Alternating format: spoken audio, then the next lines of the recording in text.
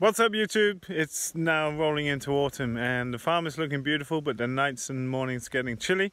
We just had a big influx of people at the farm for the farm scale permaculture course and the start of our second internship program for the year. So just a quick little look at what's going on right now.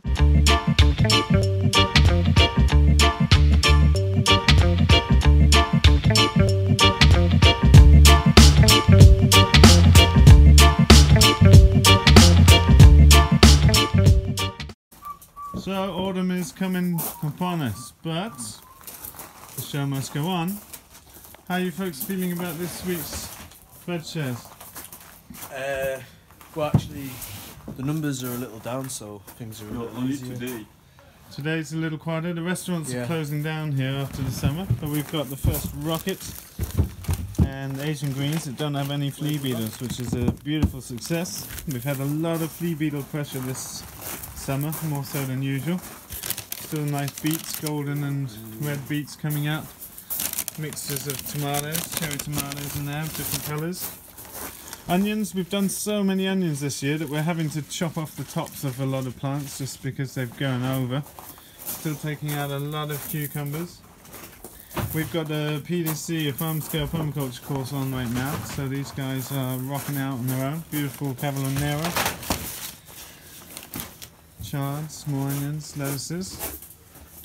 It's looking good. And round the back here we have a mock-up of a chiller. So we've decided it's time now to build a bigger walk-in chiller because we're just maxing out the capacity. So because we get so much free timber, we built this model and we're going to build a Coolbot chiller and we're going to make it as cheap as we can. So there's only one AC unit big enough to power this space. So this is 3 meters by 2.5 by 2 tall. We're going to build it up off the ground like a shed basically, so we can insulate the floor. The unit's going to be opposite the door. We've got a wide door placed there and we'll have the unit here on the wall. We're going to close the side of the pack station. Now we have a lot of free timber with a door here to get in around the back to the lean-to, and close this off so that snow is not coming in when we park the cars in there in winter. Basically we've got to insulate this space really well. But we're going to have to ship a window air conditioning unit from America because you need 24,000 BTUs, that's about 7 kilowatts for Europeans, to heat a space like this down to 2 degrees. Now whilst vegetables don't need to be 2 degrees, to use like the most powerful units in Europe are about 12,000 BTUs or 3.5 kilowatts, and it's just not powerful enough to bring it down. I was speaking to a friend in Denmark who's got a similar type unit on a slightly bigger chiller, and it gets down to 4 degrees in cold times of day in the cooler season, but sits at 7 degrees normally, and that's not enough for me. I want a chiller that's over capacity so that it will bring things down to the temperature I want easily, and bearing in mind that we're going to be opening the door a lot on harvest and packing days. So we want it to be oversized, so we're going to try and import the correct size AC unit for the job. Now you can get all that information on the Coolbot website. For those of you in Europe, we're the only seller of Coolbots in Europe, so we're going to use that and hook it up to the AC unit because you've got 40% lower running costs and at least half the price upfront startup cost to get an AC unit and a Coolbot in rather than buying a compressor, which you need a certified engineer to plug in. So currently vegetables are in the chiller room where we have freezers and the chiller in here. We bring everything to the wash and pack station for washing and bunching over here. It's going to be a massive time saver to be able to stack produce in here and then bring it out for packing, or put it back in the chiller pre-packed so the delivery crew can just come in. And because we've got enough space, we'll be able to separate different restaurants and different recos so you can just pick up whatever the delivery team need without any confusion as which boxes are going where. So it's going to be a major upgrade. I reckon we'll be able to build the structure for a few €100, and it'll cost about $700 for the AC unit and probably a few $100 to ship it, but that's going to be much better than using a split system where you need a certified engineer anyway, and it's going to make a big difference. Now it's obviously getting cooler at this time of year that we don't need that chiller right now, and we've sort of been through the peak of sales where all the restaurants are in full swing. Some beautiful paddy pans here. But yeah, it's going to be great to be able to start the next season with this area of the farm completed. So everything's good. Beans still going out. We've culled all the peas out of the garden now.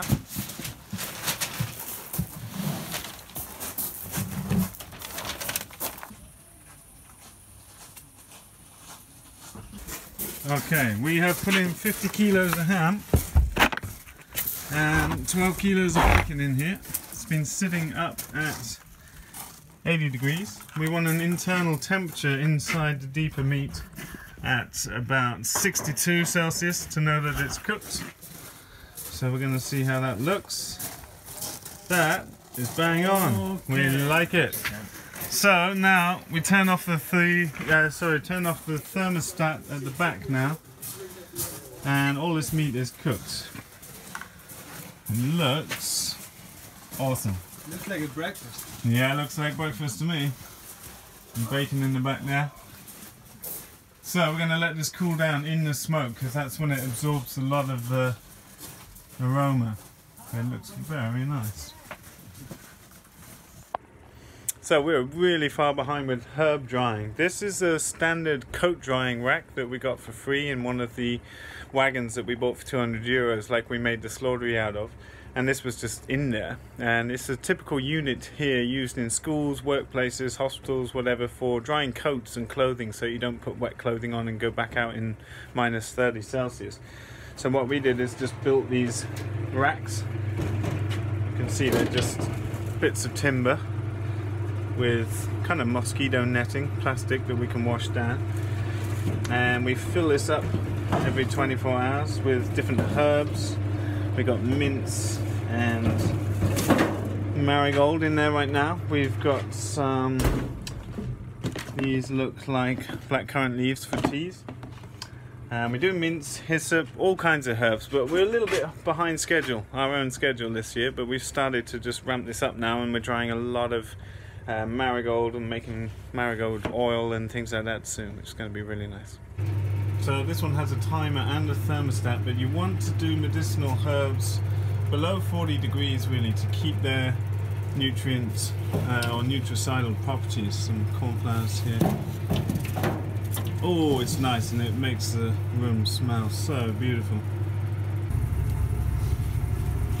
In the next few weeks we're going to be emptying some of the freezer space to make half a ton of sausage with turkeys, chickens, pork, and something I want to do is bring back some of our beef and make beef jerky and things in here. You could also do that with chicken, so I might play around with that, not for sale to start with but just for fun. But that's a brilliant way to value add products, and it's a lovely way to consume those meats that I really enjoy as well. So I'll let you know when I start experimenting with that. So in the tunnel, it's time to take the tops off the idlis now.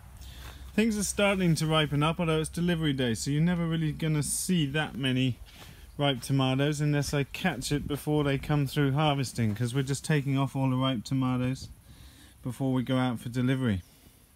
Filled this up now with lettuces, and so looking forward to getting another flush of lettuces through here.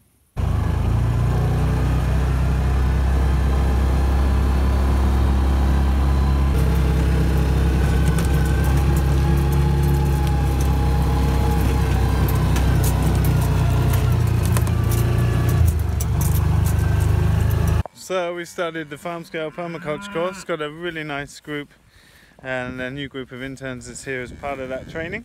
Just checking the cows, they've got enough food after a long day. We've been studying maps, climatic things, all about thinking about asking the right questions for design. Coming through past walnuts, very nice.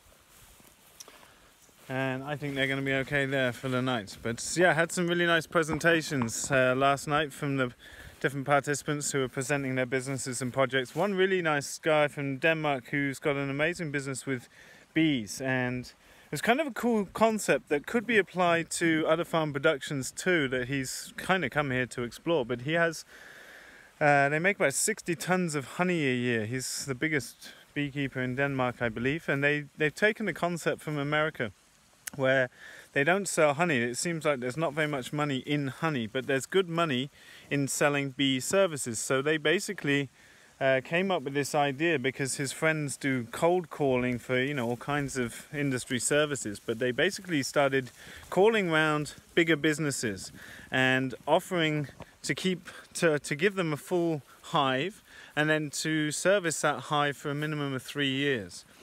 And so they make really good living doing that from I think it's, can't remember how many hives, but it's hundreds and hundreds of hives that go for corporate, you know, so they have a product like mead or honey. They can choose how they have the honey processed, and they have their own company logo on the hives, which is, you know, sat in the premises of the workplace so that the people can see it.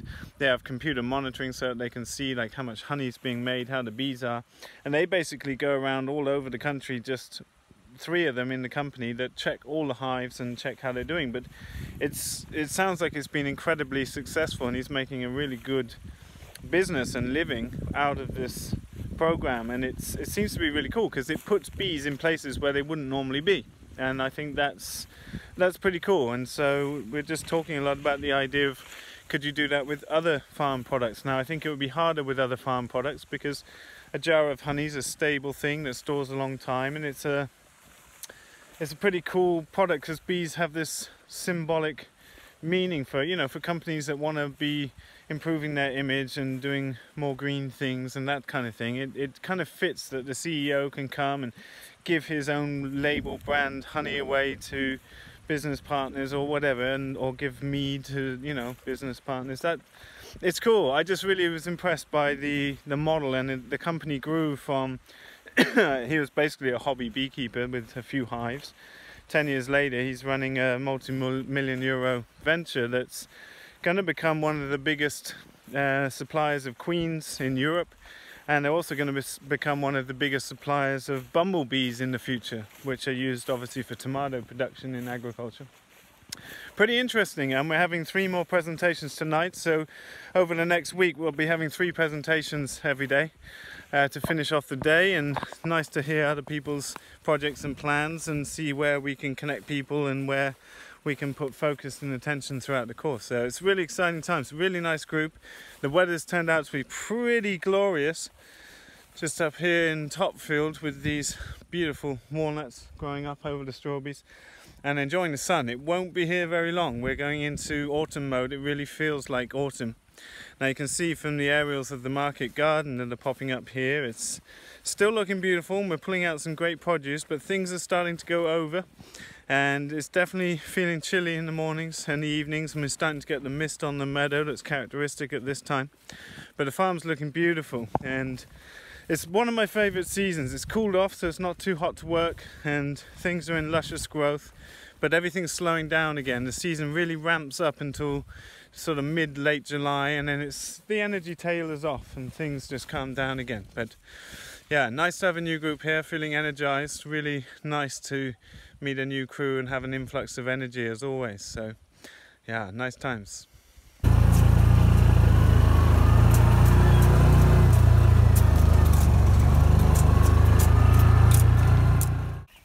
Yeah, just as I came in, there was a bird sitting up here on the fence, hopping out. The birds are getting big. They're due to be out the day after tomorrow. And Christian's done a great job raising this batch up, who was here as an intern and stayed on. And he's particularly interested in running a broiler enterprise in Denmark, where they have mobile slaughteries at about €2.5 per bird. And that's a fantastic enterprise. If you can get a bird slaughtered, packaged, labelled for €2.5 and don't need to invest in the slaughtery and don't need to deal with waste and all the work involved in slaughtering, and it's an even better business than we can run here. But you see, we've only got one heat lamp on in the back corner where it cools off in the night time a little bit more. But you've got to be careful because it's cold outside now. You've got to be really careful bringing the temperature down in time. Now these birds are just about to be serviced, so getting fresh water, and they are coming close to the end of their time in here. So it's down to 4 servicings a day. Starts with 5 times a day, goes down to 4 times a day, and they will be out and down to 3 times a day. Look, there's that cheeky little bird. He wants to go and explore already. Healthy chickens.